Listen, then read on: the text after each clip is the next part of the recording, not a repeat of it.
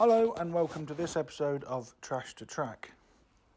In this episode I'm going to be looking at this Hornby Large Prairie tank loco, and I honestly can't remember where I got this from. It was either eBay or a toy fair or somewhere like that, but it was sold as a non-runner, and the guy said it had been modified electronically, which I think means it's DCC fitted because there's a chip visible in the cab, unless it's a 01 module, which would be interesting. So I'm going to give the model a quick dust off. I've had this for about 18 months sat on the shelf, and I thought it was about time to try and get it running again. So dusting off all the cobwebs, etc.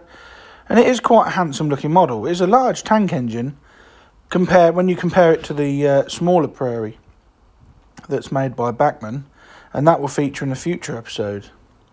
Now, giving it a quick battery test, there is no life at all. I do recall when I bought it, the guy saying that it was a non-runner. I just can't remember where I bought it from.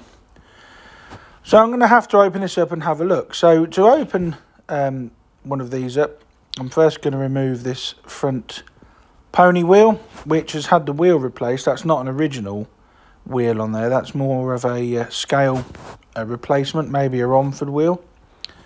But when I can get this screw out, which appears to be fighting me somewhat at the moment, the pony wheel comes away, and I'll set that aside, and it reveals a screw there, and I'm hoping that when I've undone this, the body shell will come away from the chassis.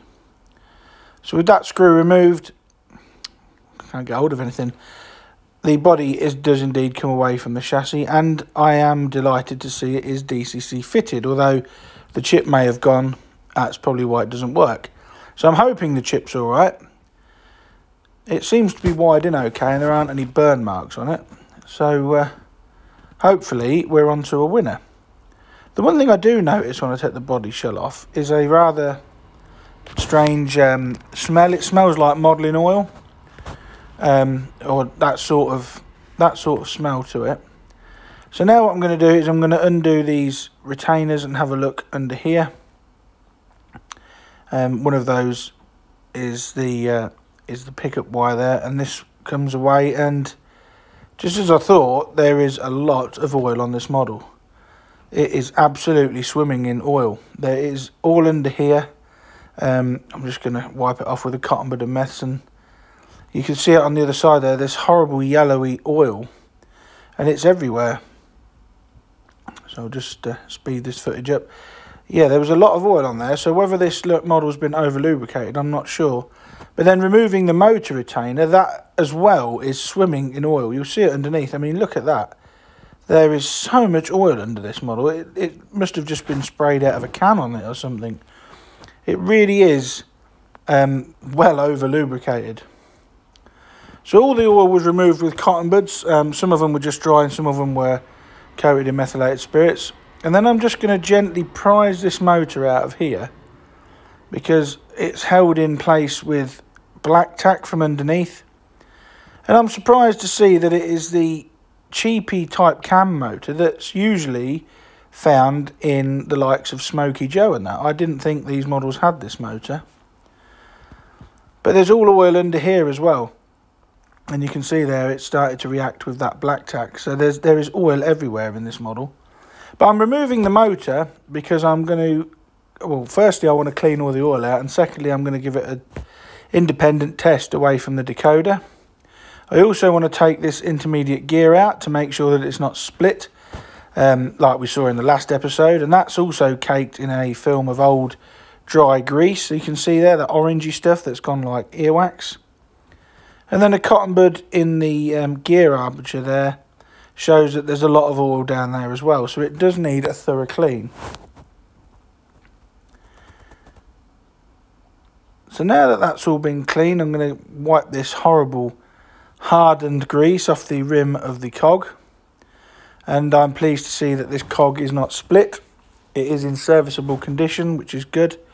So I'll just give this a thorough clean up and then apply some fresh grease and put that back down into the, well, I suppose it's the gearbox really. That's where the gear sits.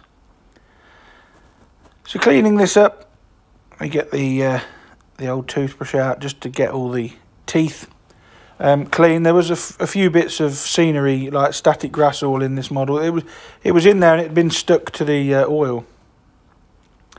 So I've unsoldered the decoder for now and removed this suppressor thing. I don't think they're necessary anymore, so I'll remove them if I can.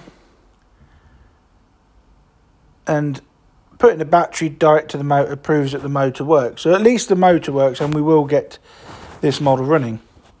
Now going back to that suppressor, some people might say, well, why are you removing it? If you go back a few episodes, I did an 08 up for a mate of mine, Pete, and the suppressor on his 08 had actually burnt through and had actually marked the inside of the body shell. So they're more trouble than they're worth. If I ever DCC fit anything, I do remove them. So now that gear has got some fresh grease on it, I drop that back into the hole and then just put a tiny amount of oil onto where the gear pinion sits, just so that it's well lubricated, because now I've wiped everything over with a cotton bud and methylated spirits. All of that oil has been removed and the die-cast chassis is now dry. So you have to replace the lubrication, but this time I'll use the correct amount. So I sit the motor back in and just push it down firmly back onto that black tack. And once that's back in place, a small amount of silicone grease again onto the motor worm. And you only need a small amount, just push it in the gear teeth and that will spread through the drivetrain. Test with the battery terminals and the motor spins there just to spread that lubrication. And then it's a case of refitting the rear motor mount now that all the old oil has been cleaned off it. And once that's been screwed back in place, I then fit that front mount thing that covers over the motor worm. And I must remember to put this tab back on. This is a pickup from the chassis to the decoder. And speaking of the decoder, we'll also reattach those orange and grey wires back to the motor terminals.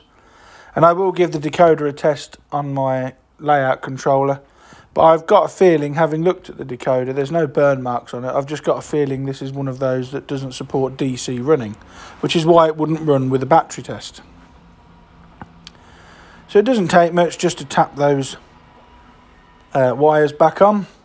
And now I've got the loco in the loco cradle, because I really do need to have a look at these axles and what's going on under this keeper plate, because if there was that much oil on the top of the model, I dread to think how much is under here. So the keeper plate unclips, unscrews and then lifts away, and there are some hardwired pickups. So because of the amount of oil that's showing under here, I'm just going to desolder these two pickup wires and I'll reattach that later on.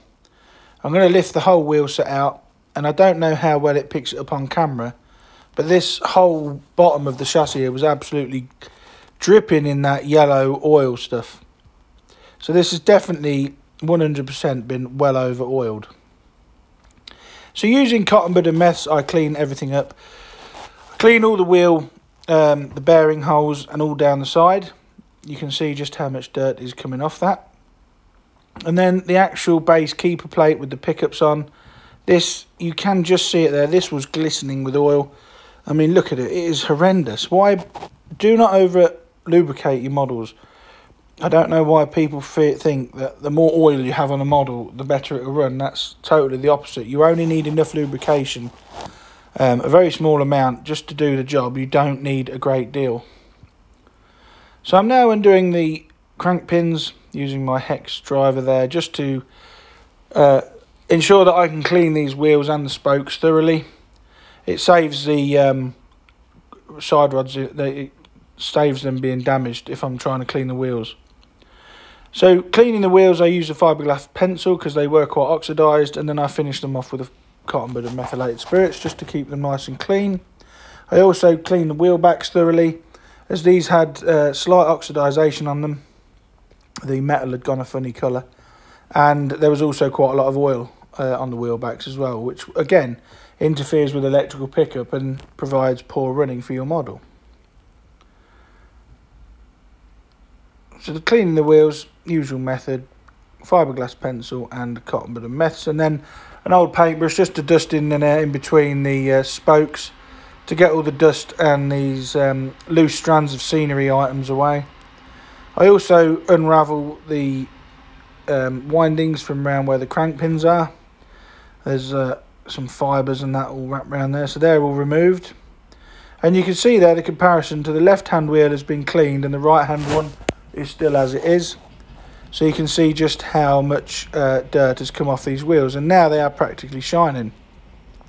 So now I'm going to start reassembling the chassis of the model.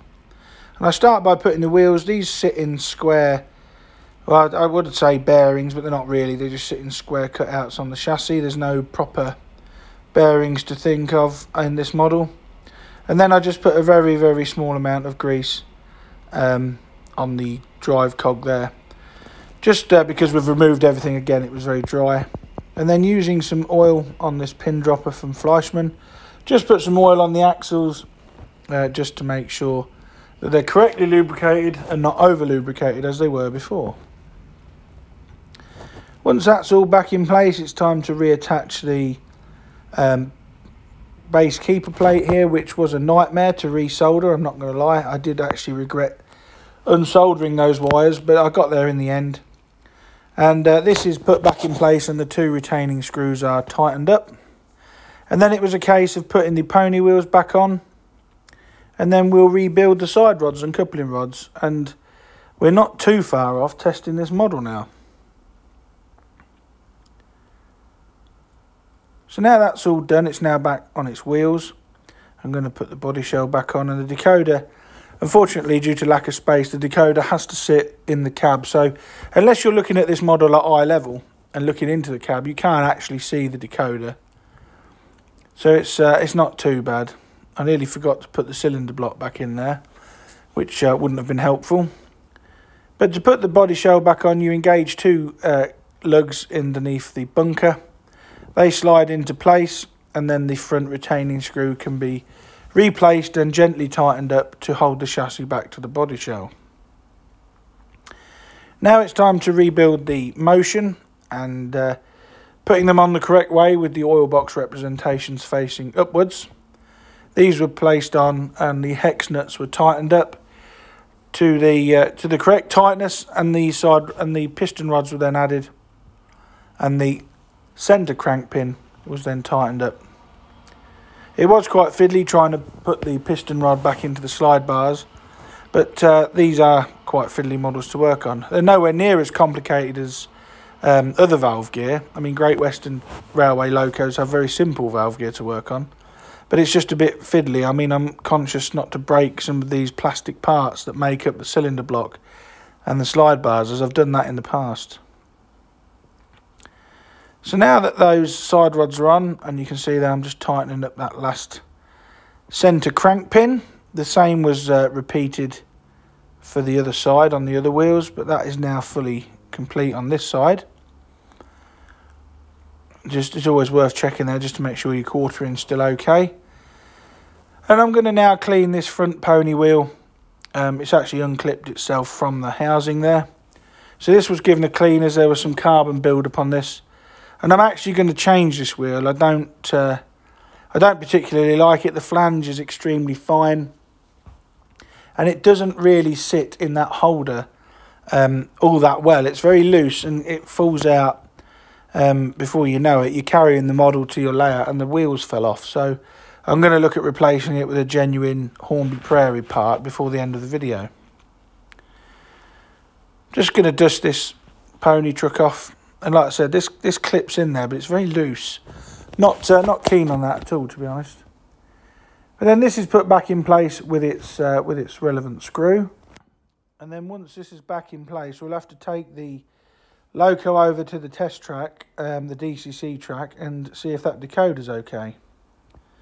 So now the model is all back together. It's looking pretty smart. What I'm going to do is I'm going to replace these couplings with some smaller NEM Hornby type that will push fit into those holes there. So looking at it, this Large Prairie is quite a nice model. There's a fair bit of detail on it. You can see those driving wheels there are practically gleaming. They almost look gold in this light. But you can see now just the amount of dirt and oil that was removed off this model.